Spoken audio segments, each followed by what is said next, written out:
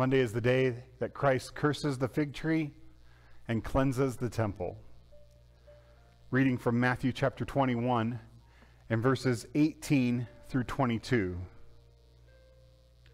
Now in the morning, as he returned to the city, he was hungry, and seeing a fig tree by the road, he came to it and found nothing but leaves.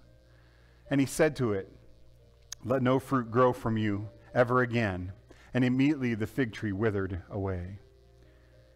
And his disciples saw it, they marveled, saying, "How did the fig tree wither away so soon?"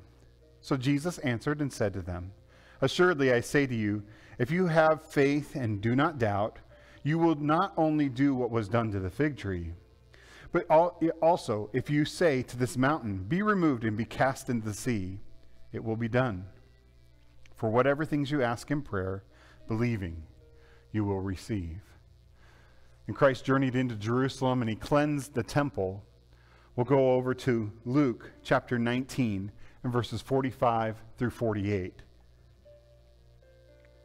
Then he went into the temple and began to drive out those who bought and sold in it, saying to them, "Is it written?" Saying to them, "It is written, my house will be a house of prayer, but you have made it a den of thieves."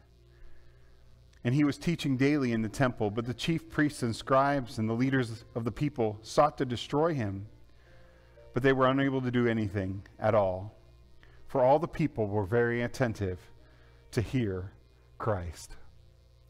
May the Lord bless you as you continue to consider Jesus Christ and the events of this Passion Week.